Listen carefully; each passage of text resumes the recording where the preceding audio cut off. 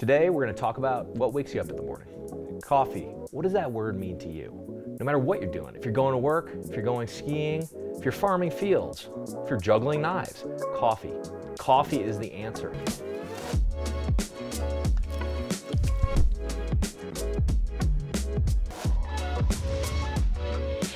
Loosen your waist belts, because we are here to eat.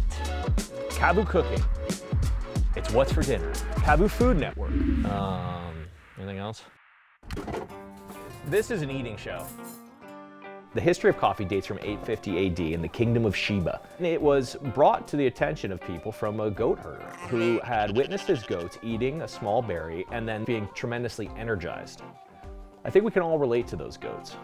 Problem is, there is a lot of different ways to make coffee. There's a lot of different types of coffee. There's light roast, there's dark roast, there's medium roast, there's cinnamon, there's Viennese, there's full city. What the f is full city? We got Bialettis, coffee syringes, Chemex, espresso machines. We got cold brew, drip coffee. We got cowboy coffee, sugar, there's cream, oat milk, there's goat milk.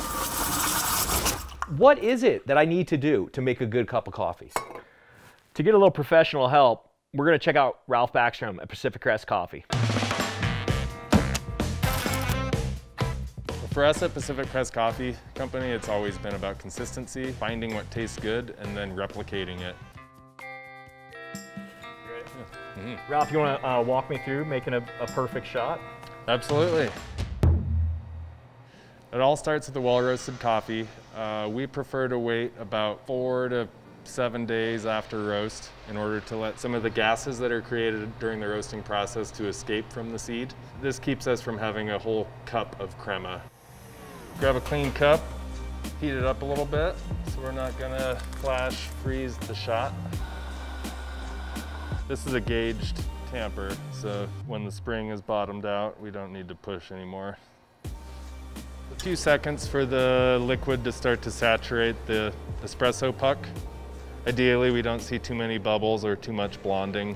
We had 18.5 grams of espresso grounds. That shot pulled at about 34 seconds, and now we have 35.2 milliliters of espresso.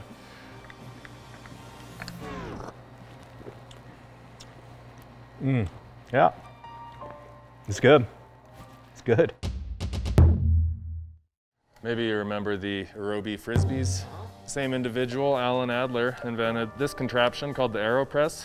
There are a lot of ways to use this thing, but this method is called the inverted method. Set it up like so, add our ground coffee. It's going to be Ethiopia, light to medium. Then we're going to add our temperature controlled water at about 200 degrees. I remember last time with the AeroPress, I think I did around 20 grams.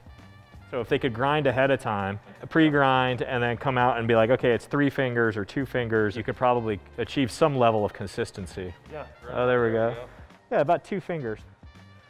I'm gonna add a very small amount of hot water here. This is called the bloom. This kind of activates the grounds and helps get some of those volatile gases out of the grounds, and this is also a very aromatic part of the coffee brewing process. Normally we let that sit for about 30 seconds. And yeah, right to the top. And the benefit of doing it in the inverted method is that none of your brew is dripping into your cup before it's extracted. Maybe a little stir to sink some of the grounds that are on top. And in your adventure days, can you remember a particular time that coffee played a really big impact in your day? There were a lot of trips actually that we ended up with really bad conditions. And having some of my home roasted coffee was a really nice luxury to have. It was a lot of weight carrying a few bags of coffee beans. Did other athletes make fun of you? Yeah. Even when you were sipping your coffee in front of them? Yeah, I had one say, I mean, I don't know, the from Starbucks is just the same thing. I disagree. All right, and we've waited about 1 minute and 45 seconds. And now we're gonna flip this onto our cup. And then a pretty gentle plunge. And then some people say that is at the end of the plunge, when you start to hear the air bubbles happening, you should stop plunging.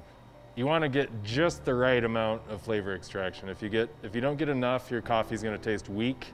It can taste a little bit sour, Or you can get what's called an over extraction, and that is bitter flavors. Oh, it's delicious. This is what I use when I go camping, and I just bring a thermos. How many people are you typically sharing a pour over with? And so it's like 2 to 3 people. Okay. You want to bloom for about 30 seconds. This is a great way to tell that the coffee is fresh. There are bubbles happening as the grounds get saturated with water. This water is 200 degrees. 3 pours after the bloom. After the bloom. And now we can give it a little stir. Just gentle. They call me old ham bone hands grease because I can break a filter. Do you want to give this one a try? Go for it. Yeah? See what you think. Sometimes it takes a little bit for it to open up after it's brewed, but so far it tastes, I don't know, acceptable.